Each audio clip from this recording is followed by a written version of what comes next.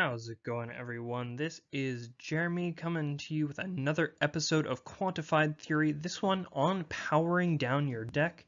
Before we get started, like the video, subscribe to the channel if you haven't already, and if you're able, support me on Patreon. I've got a bunch of exclusive content and the ability to do some live games with you. Really looking forward to that, super stoked for it. And with that, let's go ahead and get into it. Alright, so let's figure out our purpose here.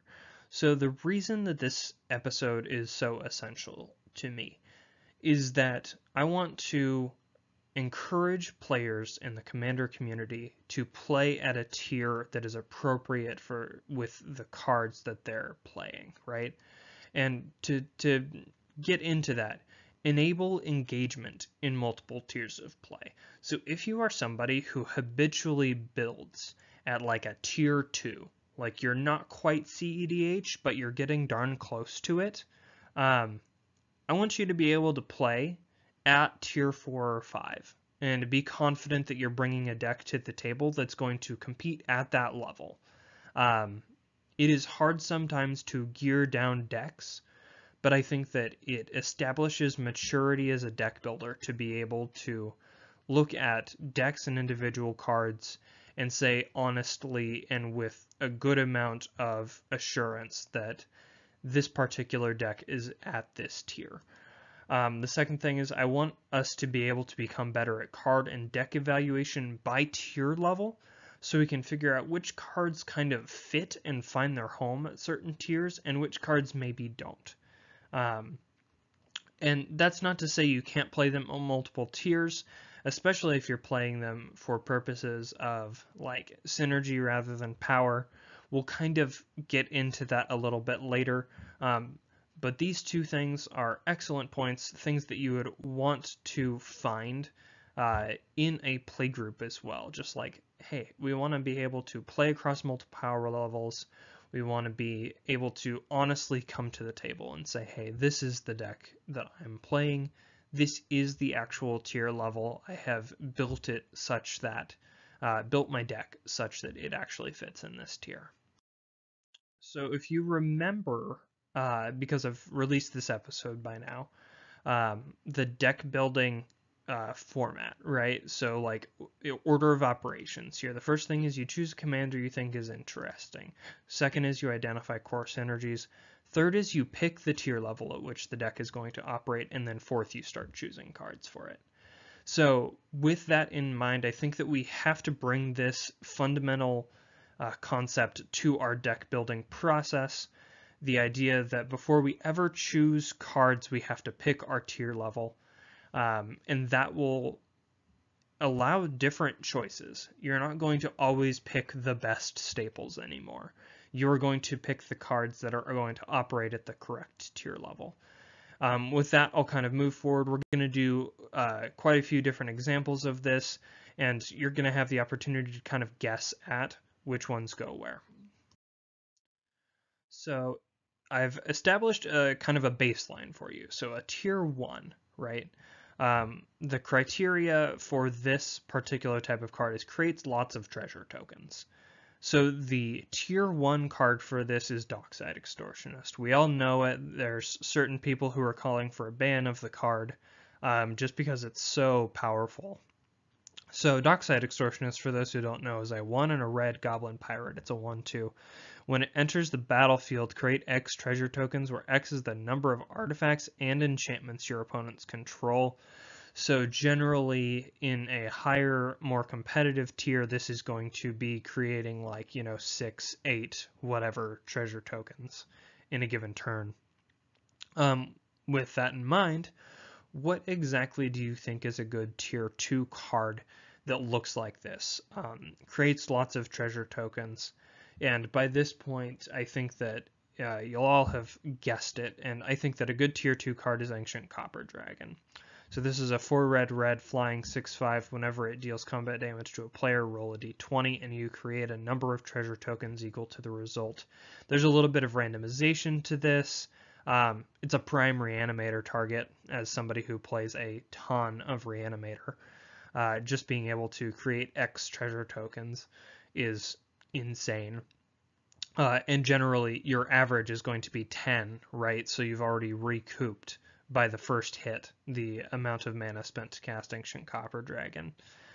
In addition to some of the crazy synergies that they've built in, which is like the new Agent of the Iron Throw. Whenever an artifact, a creature or artifact leaves the battlefield under your control, you nug everybody for 1, uh, which is just crazy. I think that that's ridiculous. Anyway, moving on. If that is a tier 2, what do you expect to be a tier 3 for create slots of treasure tokens? And my take on this is that Horde Hauler is a good tier 3. It is a 3 and a red artifact vehicle with trample and is a 5/5. Whenever it deals combat damage to a player, create a treasure token for each artifact they control with crew 3. So you have to tap a creature, it swings in, and then if it deals combat damage to a player, you create a treasure token for each artifact they control. Very good. It works really well. It's kind of a mini Dockside Extortionist, but I probably wouldn't be playing this at a tier 2, right? It doesn't feel like it's powerful enough. Same thing with like Ancient Copper Dragon. I probably wouldn't play it at a tier 3 unless I wasn't running a ton of ramp. There are exceptions to the rule, obviously, but I definitely wouldn't play Dockside Extortionist at a tier 3. I think that it's just way too overpowered. Tier 4, Reckless Endeavor would be my next pick. So it's 5 red, red, roll 2d12 and choose 1 result. Reckless Endeavor deals damage equal to that result to each creature, then create a number of treasure tokens equal to the other result. So this is a board wipe attached to treasure creation. It's a one-time thing. It's not going to consistently be doing it over and over. That's a pretty big deal. And I would say that this in particular, like as far as the criteria, creates lots of treasure tokens. This is going to do it. On average, it's 6, so it basically pays for itself. And then you have the ability to recover after the board wipe. It's very playable, but I don't think it's playable at tier 3, right? Which is like your significantly upgraded precons, like you've taken 15 to 20 cards and actually swapped them out and really streamlined the process. I don't think you play this card at a tier 3, but I also don't think you play Horde Hauler at a tier 4, because there aren't a lot of decks that are going to be able to make good use of that. Reckless Endeavor just ends up being a little bit better for that tier. And the last is Brass's Bounty. This used to be like a really solid staple card. If you're running like treasure synergies and stuff, it's still really good. It is 6 and a red for a sorcery. For each land you control, create a treasure token. So if you are on land ramp, that's when this becomes better. But it's a much, much worse version of any of these other cards because it doesn't have really any other function other than just create treasure tokens. Everything else can either like board wipe, deal some combat damage, or creates an insurmountable amount of treasure tokens for the amount of mana that it costs, that being Dockside Extortionist. So the next example I want to bring to your attention, the criteria for which is draws multiple cards in exchange for life. That's pretty broad, but it had to be in order to make this work. So Ad Nauseam is my tier 1 example. It's 3 black black. For an instant, reveal the top card of your library, put that card in your hand. You lose life equal to its converted mana cost. You may repeat this process any number of times. So I call this a tier 1 card because often enough you cast Ad Nauseam, you're going to win with that. Where in other tiers you're probably not going to as often. You might play this in a tier 2 deck. But if you had to guess, what would the tier 2 one be? You can pause the video if you want to, but I'm going to go ahead and go for it. So the tier 2 I would say is Necropotence, because the difference between Ad Nauseam and Necropotence is Ad Nauseam doesn't cap. Necropotence, you don't get the cards until your end step, and you also are capped at 7 cards. It's the 7 best, but it's still 7 cards. So Necropotence is 3 black mana. For an enchantment, skip your draw step. Whenever you discard a card, exile that card from your graveyard. You can pay a life to exile the top card of your library face down, put that card into your hand at the beginning of the next end step. So like I said, the timing is what makes this more of a tier 2 card than Ad Nauseam. Ad Nauseam is an instant speed, so you can actually do this right before your turn, and that's really what like separates those two. I would still probably play Necropotence at a tier 1 because life is very much an expendable resource at tier 1. So being able to even just have your 7 best cards all the time is very valuable. And you can pay 20 life and not really be upset about that in that tier. But I would say that it is most appropriately put at tier 2 because of its limitations. The tier 3 version of this would be Peer into the Abyss. It is 4 black, black, black for a sorcery. Target player draws cards equal to half the number of cards in their library and loses half their life round up each time. So this is going to put half your library in your hand. The biggest reason for it being a tier 3 is the efficiency issue, which you can get there with rituals, but you're going to have a very hard time doing it. So on a classical curve, by the time you reach turn 6, you will have ramped 1 to 2 times. So you'll be, this is kind of a turn 6 castable situation, which means that if you have drawn the standard 6 cards, you have 7 in hand, then you will be drawing half of your library, which I believe amounts to something like 44 cards at that point, 43 to 44. Provided you haven't drawn additional cards during that game, but my guess is if you're playing Peer into the Abyss, you probably have. The limitation on this that puts it at tier 3 for me is the mana value. So being 7 is the big thing. I don't think you end up playing it at tier 2 or tier 1 just simply because it's not efficient enough to do what you want it to do, and it's also at sorcery speed. Moving on to the tier 4 for this effect, I would say that Cut of the Prophets is a new one out of Streets of New Capenna. It's a great card. I think it should see more play. X black black for a sorcery, casualty 3, so you can sacrifice a creature with power 3 or greater to copy the spell. You draw X cards and lose X life. So let's say you're playing this in a deck that creates 3/3 or larger tokens. You can go ahead and sacrifice one of those tokens. Let's say you pay, we've talked about casting card draw spells on turn 6 as kind of a good default. So if you cast it on turn 6, you can cast it for up to 8 mana. If you sacrifice a creature in addition, you're going to be getting 12 cards, losing 12 life out of it, which kind of equates itself to these other cards that we've been talking about. So, Cut of the Prophets, good card. Sorcery speed, in order to get the really good stuff off of it, you actually have to sacrifice a creature, and it is an X cost, so you really have to dump mana into it for it to work well. And the last one that I would say is Greed. So this requires mana per activation, but it also is like a mana plus life thing. So it's 3 and a black for an enchantment. You pay a black, pay 2 life, draw a card. Still pretty powerful, but I would say it's not powerful enough to see a lot of play above tier 4, but I would expect to see it at tier 5 as a card draw card. Just because the necessity to continuously pump mana into it is something that really limits your ability to play other cards. The ability to do that at instant speed is pretty cool. I like that. But yeah, it usually is treated as kind of a burst draw situation. So when you are looking at these cards that we're talking about, choosing the nth best card. So by tier level, you can kind of see how these go down, right? You can see that, okay, well, the speed continues to change.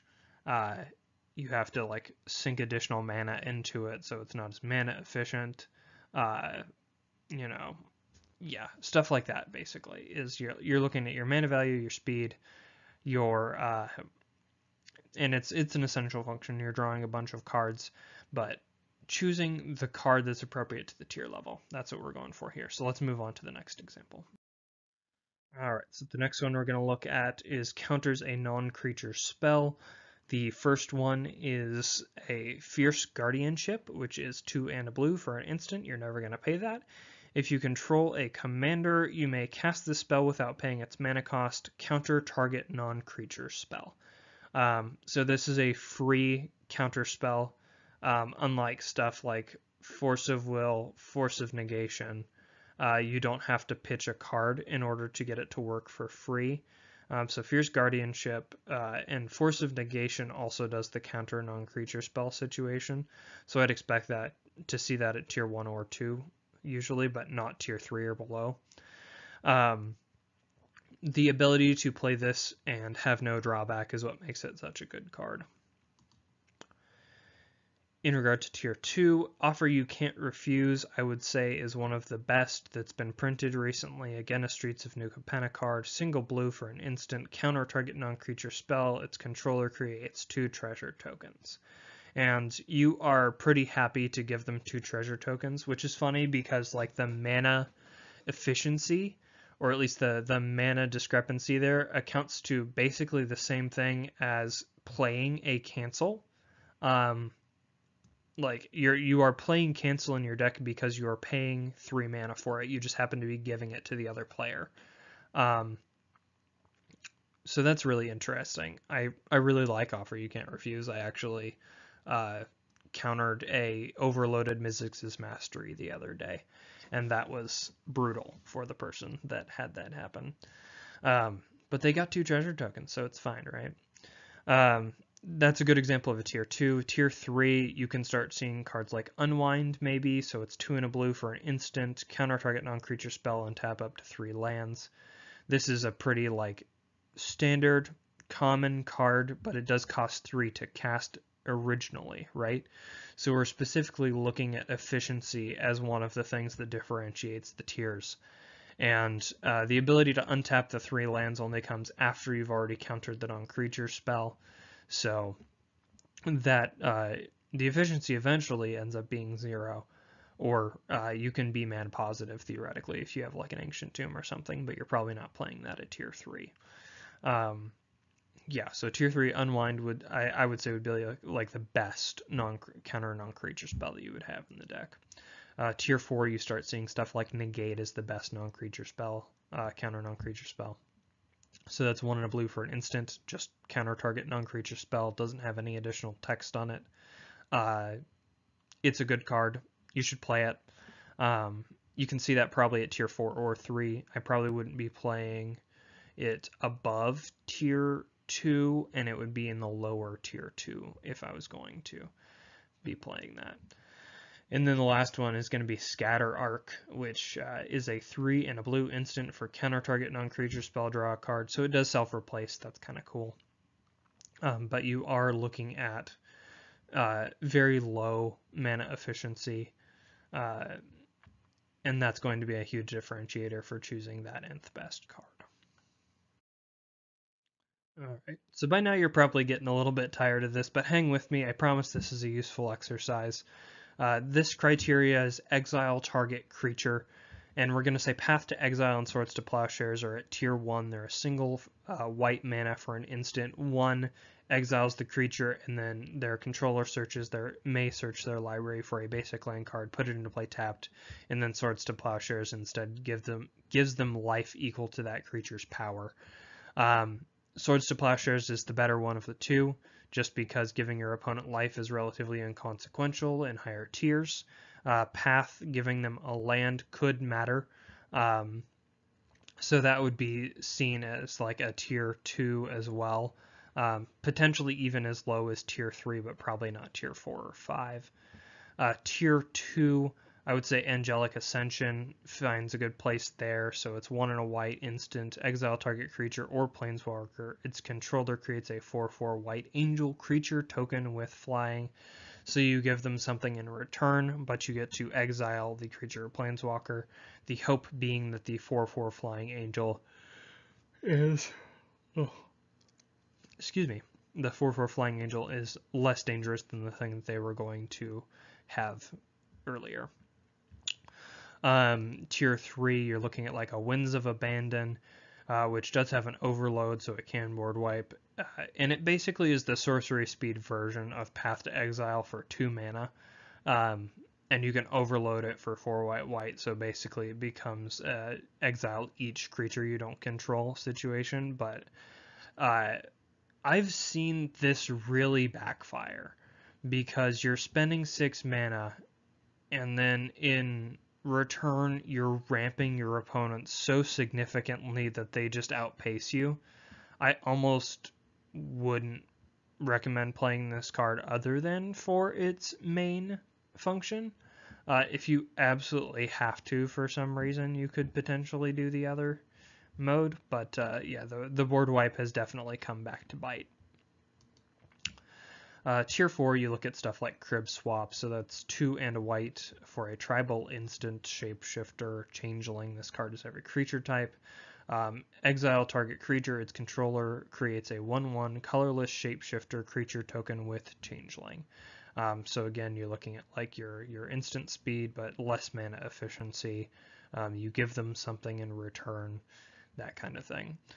Does have some synergies, it being changeling, so like whenever you cast a creature spell of the chosen type, draw a card, stuff like that.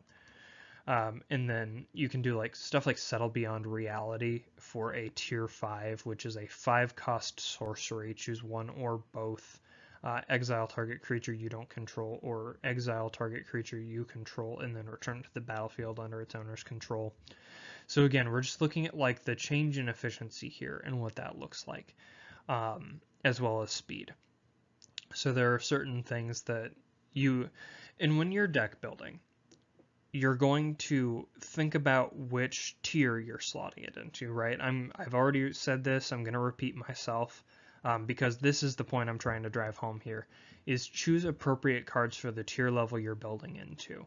And I think that generally, when you're looking at something like a tier 3 deck, most people evaluate their deck as like a power level 7, right? Which would be a like low tier 2. So if that's the case, you almost want to not be running stuff like Swords to Plowshares, because you're gearing yourself down. You're trying to stay within that power level. And as a result of that, and this is going to be hard to convince everybody of, and I realize that. That's fine. But I think that if we start intentionally building our decks into specific tiers that will have much more balanced games across the board, things will be more dependent on stuff like player skill than they would on who can afford the very best cards or something like that. Not that I can say much. I do own some pretty significant cards, but I'm also in favor of proxies. Play what you can. Pay what you can and play even more, right? So choosing the nth best card, this is exile target creature. Let's move on to I believe this is the last one. Okay, we got one more. And the reason I'm not skipping this and just going to the takeaways on this episode, because let's face it, this has been a little bit redundant, but it's important, right? This particular comparison is mana producing artifact. That's what we're looking at. And if you have looked at what differentiates the tier levels, one of those things is mana acceleration. And this is probably going to be my most controversial opinion that comes up, that certain mana rocks don't belong at certain tier levels. They don't find their home there. They feel like they are under or overpowered at certain places. So the tier 1 I have here is Mana Crypt. So that is a 0-cost artifact at the beginning of your upkeep. Flip a coin. If you lose the flip, it deals 3 damage to you. You can tap it to add 2 colorless to your mana pool, which means that on turn 1 you can easily put out a 3-drop, which is pretty crazy. And I think that that is a tier 1 card for multiple reasons, not the least of which that it's a very expensive card. It's $180, something like that. I have recently sold my Mana Crypt because I think that it is a tier 1 card, and I don't think that that is the level that I want to be playing at any given point. So giving that up was a kind of like step of good faith on my part to bringing my power level down overall. So tier 1 would be Mana Crypt, and this is where you're going to disagree with me, and I'm okay with that. A tier 2 card is Soul Ring. I don't think it should be played under this tier. And the reason being is because there are so many times when I hear things like, yeah, well, can't really beat a turn 1 Soul Ring into Arcane Signet, can we? And that level of that's saying something, and it's not just salt, right? It's saying that you're playing a card that basically trumps the tier level that we're trying to play at. Soul Rings being in precon decks, I don't agree with. I think that putting those in precons introduces a card that doesn't fit the meta that a precon is trying to cultivate. Completely different card, but you know. And to take Soul Ring out of tier 3 and below decks will mean that you have a far more consistent gameplay. There's not going to be somebody that rockets into the lead at the early turns. You don't expect to walk into a game, I think, at a tier 3 and below and see anyone do the whole, all right, well, swamp, Soul Ring, Arcane Signet, go. And then on turn 2, they just have 5 mana. I don't think that's something that you're looking to see in a tier 3 and below game. And so my encouragement to you, and some of you are going to be okay with this and some of you aren't, it's kind of that whole like disarm situation. Opt to not play Soul Ring in your decks if you're playing at like a power level 6 or below. And that includes taking them out of your precons. And I realize that that is going to be a huge step for some of us, that it is a very controversial opinion, but my goal with this entire episode, and really the goal of my channel, is to create an environment within the context of the Commander community that we can feel like we're having good games and that we're setting solid expectations before they begin. And I think Soul Ring has the tendency to violate some of those expectations in your power level 6 or belows. With that, I'll move on. Tier 3, Arcane Signet. I would say that this is the best mana rock in your deck when you're at a tier 3, just because it does a lot of work. But it is a 2 cost. It's not going to rocket you off to a very early start. Tier 4, maybe something like Star Compass, right? Which enters the battlefield tapped, and you add to your mana pool 1 mana of any color that a basic land you control could produce. That is a 2 cost artifact. It's actually a favorite of mine. I do really like this card because it tells you, A, that you're running a lot of basic lands, so you're probably playing more on a budget or playing lower power. And I like cards that have that indicator to them. And then tier 5, I'll say Commander Sphere is where I would probably say is like the lowest tier of play. 3 cost artifact, add 1 mana of any color to your commander's color identity. And you can sacrifice it to draw a card, so you tap it, add a color, draw a card. Yeah, it generally is going to pay for itself. It's still a decent card. It's just not going to compete with the other ones that we've been looking at. So this is, in fact, the last nth best card slide that you have to deal with. But I appreciate you sticking it out with me and hearing me rant a little bit about Soul Ring, Mana Crypt, stuff like that. With that, we'll move on to our takeaways. So our takeaways for this episode, first one is determine a tier before building rather than trying to determine it afterward. I think that too many people will build a deck and just call it a 7 when really what we need to say is I'm going to build a, a 5, or I'm going to build an 8, and I'm going to choose appropriate cards for that, which is actually the second point, which is find cards that fit the tier you're building into along the way when you're going through your bulk building your deck. This is the point where I think that we really have to diverge from our classical ways of doing things, and we need to find cards that are in the tier that we're looking for. And if you're not sure about that, find me on Discord. Ask me what tier I think a certain card goes into, and I'll try and give you an educated answer as much as I can. I am happy to help with these things. My goal is to help cultivate a Commander community that's healthy and establishes solid expectations. And then the last thing is every card has a home, but it may not have a home at every tier. So your pet cards do have a home, but you are probably not going to play your, Craterhoof Behemoth in a 5 or something like that, a tier 5. So that said, don't worry about it. You'll find a deck for that card. You will build a deck around that card eventually. I love the card Fleetfoot Dancer. It is a new card out of Streets of New Capenna. It's a 4/4 with haste, trample, and lifelink for 1 and Naya, so red, green, white.